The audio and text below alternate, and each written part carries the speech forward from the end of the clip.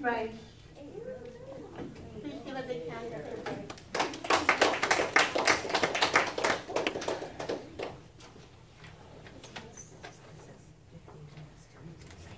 Well, good evening, everybody. Good evening. Probably 3 people here know me. I'm from Holy Wild Poets in Maple Ridge. And since this came to, I'm not sure my voice is up there tonight. This invitation for me to come here tonight came as honoring our poet laureate, Emerita.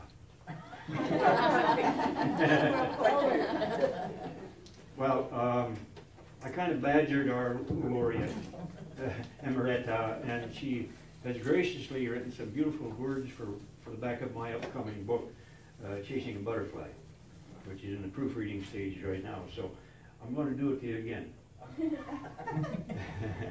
This is called To My Laureate. So giving of soul is our laureate poet. She gives up,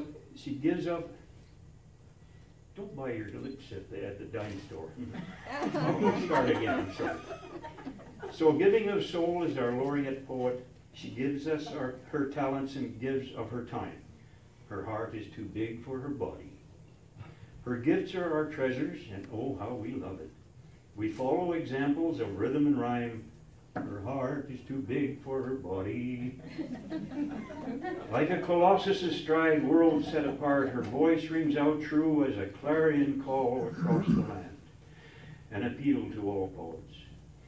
Her body of work stands alone, like her heart, to live over time in the laureate's hall.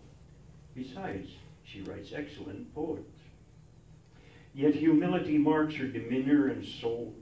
She wins the poetry goddess's bowl. Thank you, Candice.